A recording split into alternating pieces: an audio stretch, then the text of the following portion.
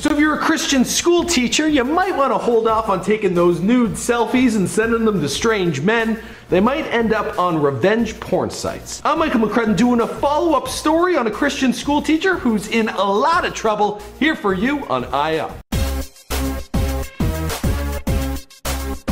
Now here on IO, we don't do a lot of follow-up stories, but this Christian school teacher, she keeps getting herself in trouble. Let's go back to footage from the last tape. It was also said that her phone went missing, and she reported it a few weeks later, reporting that it went missing the day before the upload happened. Maybe someone walked off with her phone, found the goods, then put it on the internet, but there's all sorts of rumors circulating. The last time we were talking about Jaime, the whole story was about who leaked these photos. She said she only sent them to her husband, and that her phone had been stolen days before the upload to the revenge porn site had been done. Well, forensic experts have spent the last few months poring over past phone records and IP addresses to find out that there was one man who received these photos, and it wasn't her husband. And now she's being charged for lying to police. It's like throwing gas at a fire because this whole woman's life is crumbling beneath her. She lost her job as a school teacher, and over 110,000 people have viewed these images on the revenge porn site.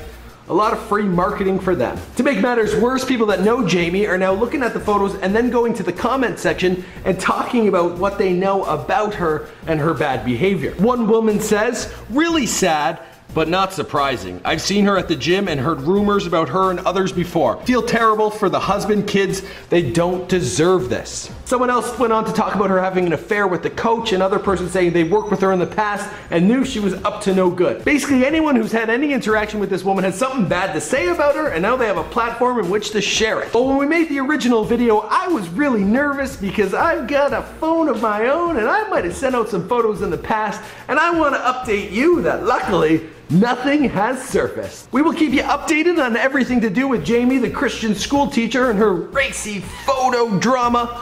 Be sure to let us know, have you ever taken a photo on your phone and sent it out that you regret? Let me know down below, and if you want more information on the story, be sure to check out the links. They're also down below. And I don't take photos down below, especially after doing this story.